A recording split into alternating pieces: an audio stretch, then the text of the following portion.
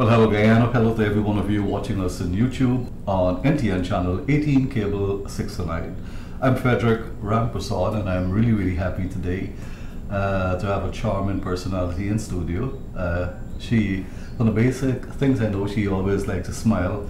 I just met her for the first time. Melissa Ramdane, she's the Vice President of the Tales of Hope Animal Activist Group, and it's a pleasure having her in studio. I want to welcome you watching 8 to 9 NTN channel 18 cable 6 to 9 and on YouTube in Guyana and across the world. There's always this feeling of empathy and caring for animals, because humans and animals tend to work hand in hand with each other, complement each other.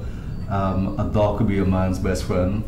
The girls might say a cat, but it's all of a different perspective. And it's always good to know when we have persons who dedicate their lives in helping the cause of protecting animals, caring for animals. And today it's a pleasure to have Melissa Ramdane. She's the Vice President, and we are going to be touching some issues that you, the viewing populace, would like to know more about. Melissa, it's a pleasure having you here. Good morning. Thank you, good morning. Thank you for having me. You're welcome. All right, great. Melissa, let's start the ball rolling. And in bingo they say it's a blue ball or a white ball, but today we're talking about animals. Why Tales of Hope? What's the initiative behind the name and the company as such?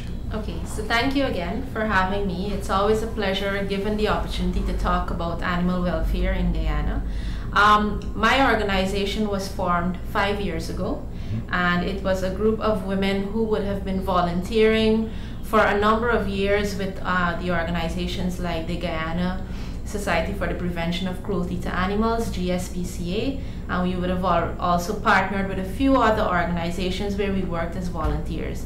However, the team that comprised of Tales of Hope executive body and the team that came together behind developing this organization, our main focus was to look more at animal welfare in terms of how people treat their animals. We wanted to go a step further to examine the laws of Guyana to see if there anything that we could have done, make representation at different levels. And we felt that if another organization was formed, it will not only join the pool that was already in existence to raise our voices louder, but also we felt that collectively we would have been able to make a bigger difference.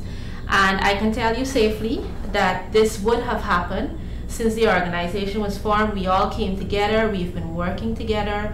I know the government of Guyana has already started relooking at the animal welfare bill. So there have been a lot of changes that took place. The name Tales of Hope, initially we called ourselves ARAPs.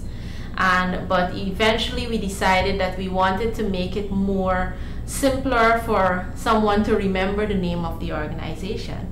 And this is why we thought that Tales of Hope, tales meaning associating it with an animal, and hope, that hope for a better future for them. Absolutely. So that was the intention behind the name. However, I cannot go forward without recognizing the president of Tales of Hope, and that is Ms. Shari Rodriguez de Silva. She was actually the one who inspired all of us to come together, and she's somebody who has been very vocal long before I came into the picture about animal welfare in Guyana. So she is actually the person who has propelled this to where we are today. She's one of the fueling forces behind all of the organizations, because even when we decide as a team that we're not going to be able to do something, Shari just doesn't let go. And when she does this, she pulls everybody else along with her. So sometimes we have to recognize the driving force behind all of our causes, and she is one of those persons. Excellent. You have quantified and articulated along in a holistic overview of your organization and where you're going. What has happened? You've given a chronological perspective, the essence of time, your development, and where we are today, and what you're hoping for in the future might be a very important question to move at this time. Where do you see Tales of Hope in the future? Well, Tales of Hope is actually moving very rapidly. We're working towards getting a sanctuary for animals set up. We would have engaged the minister within the Ministry of Housing, Ms. Susan Rodriguez, who would have committed and would have been helping us to acquire a plot of land, because our challenge right now with our organization is that we would have taken in so many animals. We had to rescue abused animals. We would have picked up animals off of the street, and persons would have handed over their animals to us. Then these things tend to happen. So what has resulted in this is that we had to find space for them. And animals cannot be kept in too much of a confined location. They will get into fights, they will become depressed, and all of these things. So right now we have maxed out our capacity at our shelter. So with this initiative, working along with the minister, we're looking towards opening a huge sanctuary, not just for small animals like dogs and cats. We're looking to rescue some more horses, which we have done in the past. I'll tell you about that in a bit. Some donkeys and other animals. We never turn any animal away, and that includes a snake. Great. Right? We rescue as many animals as we can, because we do believe in coexistence, and this is something that we have been trying to put out there. In addition to us opening our sanctuary, we are hoping that the laws of Guyana will put harsher penalties in place for persons who would have been found guilty of abusing any animal or neglecting their animals, or failing to just take into consideration that even though these animals don't have the ability to speak our language, they still feel pain and go through all of the emotions that we do. Recently, I came across something that we will be addressing in the future, and that is that there have been some persons who are not following the protocols that are in place by the laws of Guyana when it comes to, for example, castrating an animal. People don't take the time, and I say people loosely, I'm talking about vet techs, veterinarians, some of them. They don't take the time to give the animal a local anesthesia, for example. So they sometimes conduct this process by not taking into consideration that animal would feel pain. Now imagine if that is being done to a horse without any form of numbness. That's true, yeah. Right? And this is a practice that happens. I'm not saying that the government is not doing enough. The government is doing the best that they can. But with animal activists like myself, Ms. Rodriguez, Ms. Saida Manbod, Ms. Dominique Ahmad, and Ms. Donna Lam, and all the other persons out there, Marcia Tucker and all of them, with persons like us having our eyes and ears on the ground, who are the viewers right now, we tend to be able to pay attention to these things a little bit better. And when we would normally intervene in a very correct manner, for the lack of a better word, following the right procedure, informing the right authority to ensure that certain systems are put in place to prevent these things. But Guyana has a far way to go.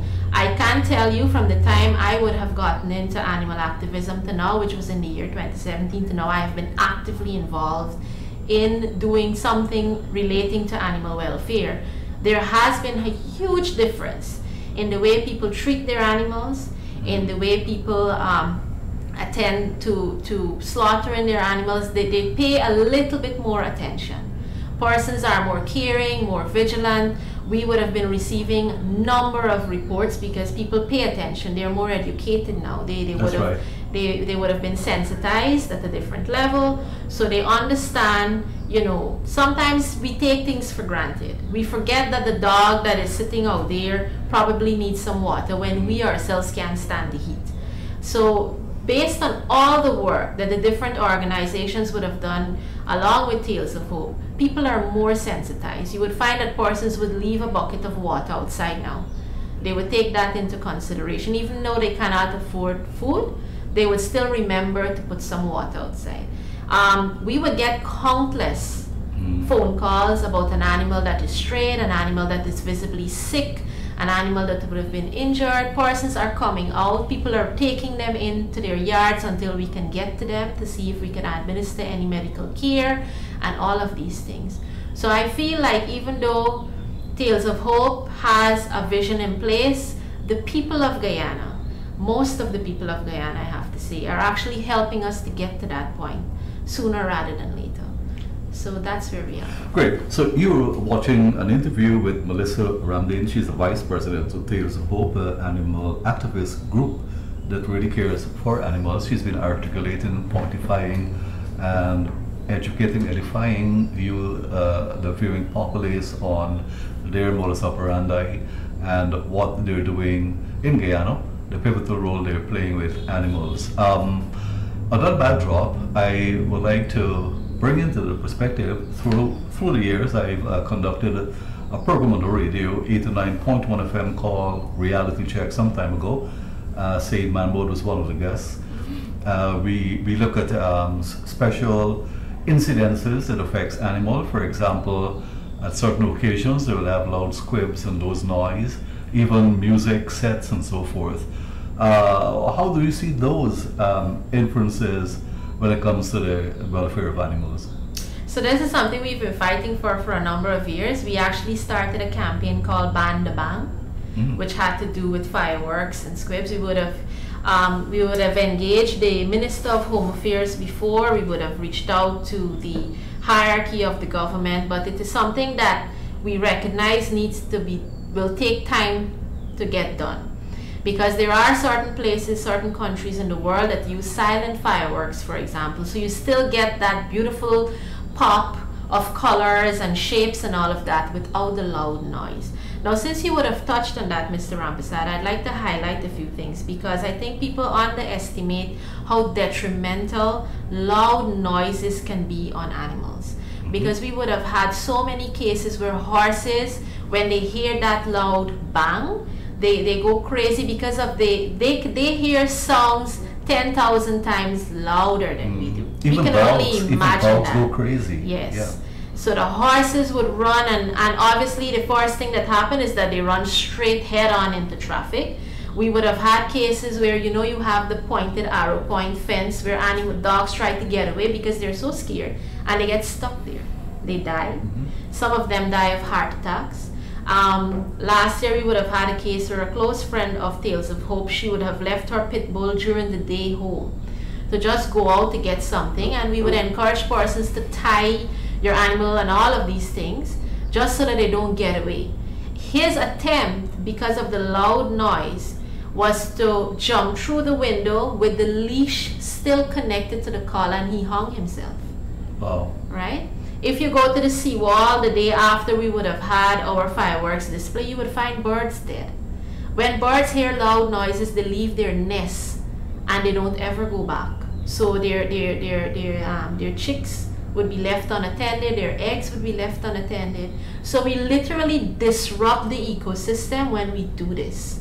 Right? It affects all animals. We cannot forget that it affects our senior citizens as well. Absolutely. Right? That's not a point too. So, I mean, this is why everybody loves to celebrate our special holidays with a bang, but that bang causes a lot of pain and suffering on our animals, you know, and oftentimes after New Year you drive on the road, you see so many of them dead on the road, you see so many of them injured on the road, so many animals suffer from post-traumatic stress disorder because of this. You have senior dogs, persons who would have had their dogs for 15, 16 years die in their arms, and these are some of the stories that Tales of Hope would have taken the opportunity and used our Facebook page to put it out there. I know that there have been some changes because the Ministry of Home Affairs in the past couple of years, they would have clamped down a little bit on the persons who were not permitted to sell fireworks and firecrackers. Last year we experienced a little bit of, they weren't strict enough. We felt that, and maybe because we didn't push hard enough. So it just goes to show how much of how important our role is.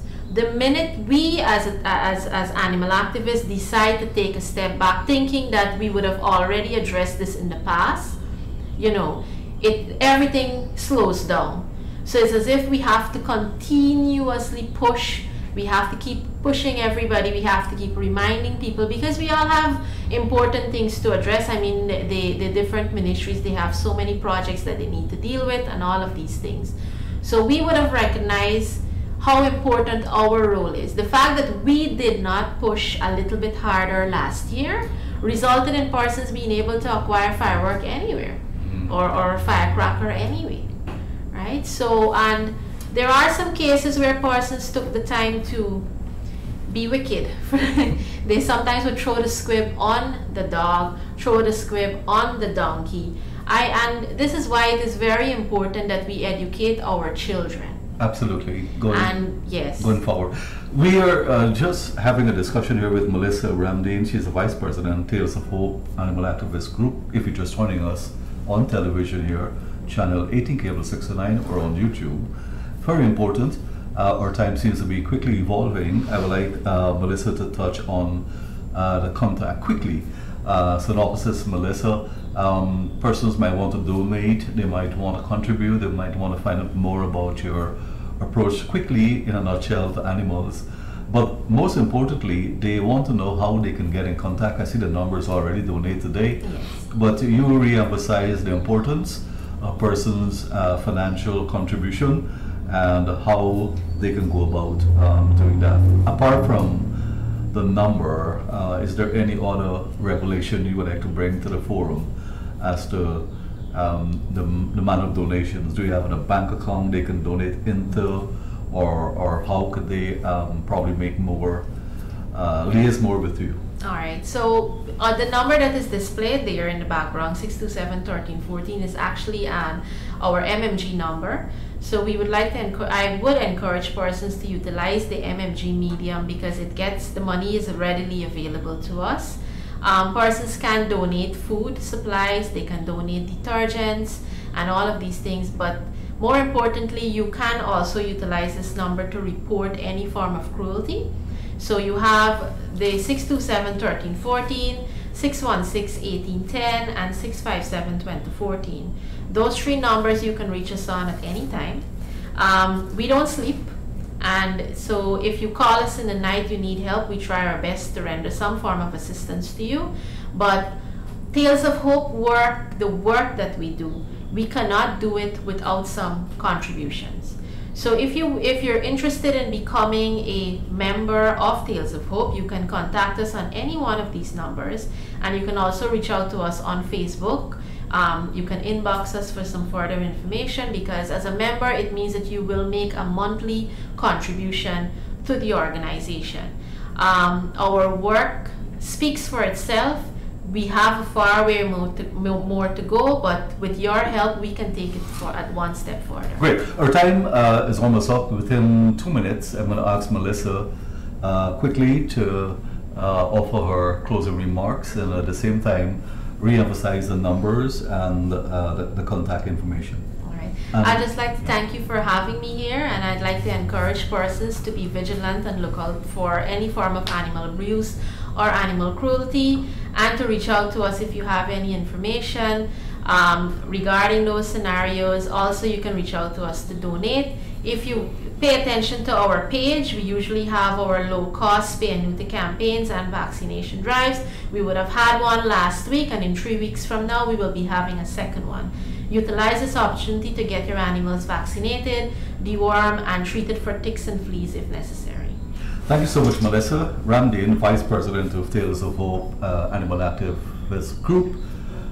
You were actually looking at an interview here, and she's definitely touched on some salient points. The most important thing, we need to coexist with animals, and also their sterling contribution, as she says, and I quote, "We don't sleep."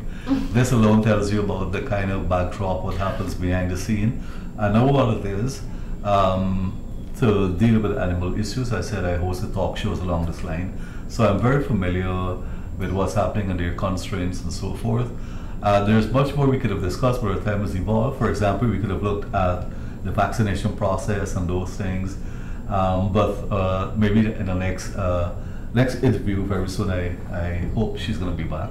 There's an open invitation. Thank you. This is where we pull the curtains down. Thanks to Randy Kanai, our console operator and editor, Frederick saying Take care, just be good, and remember to share the word. Let's look out for the animals, and contact Tales of Hope 627-1314. That is 627-1314, 657-2014, 657-2014, 616-1810, 616-1810. Those are the numbers.